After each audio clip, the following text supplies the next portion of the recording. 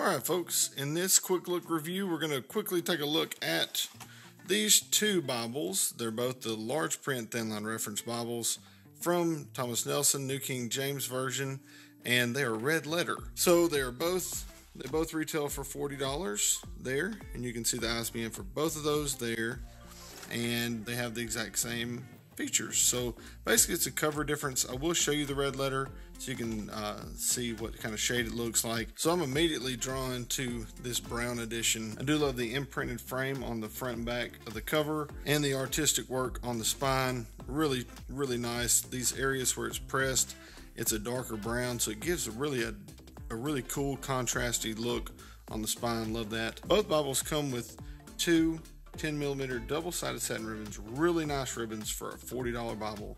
I mean, really nice. Let's take a look really quick at the red letter. It is a dark cherry color. Really nice. It's not super dark. I would probably prefer it to be a little darker, but it's still really nice. Now, if you're unfamiliar with this large print Thinline layout, it is an 11-point font, paragraph format. You have your references at the bottom, very similar to the Quintel. Both have 2K Denmark fonts. This is a 2K Denmark font called the Comfort Print font, New King James. All right, so now let's take a look at the black edition. All right, so the one difference, the end sheets, you have this brown for the brown Bible, and you have this gray and black for the black Bible. Really like this. Really like this. Spine's really simplistic. It does have slightly raised hubs on the spine, but it's mainly just areas where it's not impressed in, kind of like this one. The areas that seem raised are just not impressed in, like this area right here is. Both of them have Holy Bible pressed in on the front cover, although the black one has it at a higher level. I don't know why that is, but that is the case. And the black one has a black and red ribbon, where the brown one has a brown and red ribbon. Not exactly sure why the red ribbon wasn't put in the New Testament where the red letter text is. And these editions have the beautiful red letter.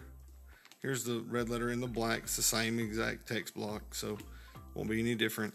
And then this edition also has a concordance at the back of the Bible, along with a set of maps on glossy cardstock.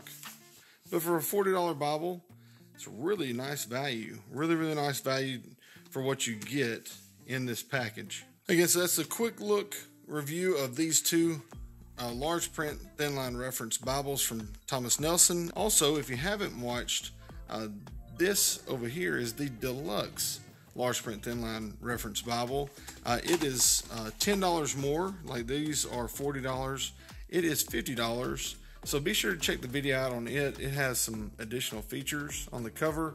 A really nice, a little bit nicer, higher grade leather soft cover over here. So just make sure you check this out as well. So for those of you that want to check pricing and availability, links will be in the description for all of these. All right, thank you guys again for watching. As always, be sure that you are subscribed and that you click the notification bell so you can be notified when I upload new videos. And take care and God bless.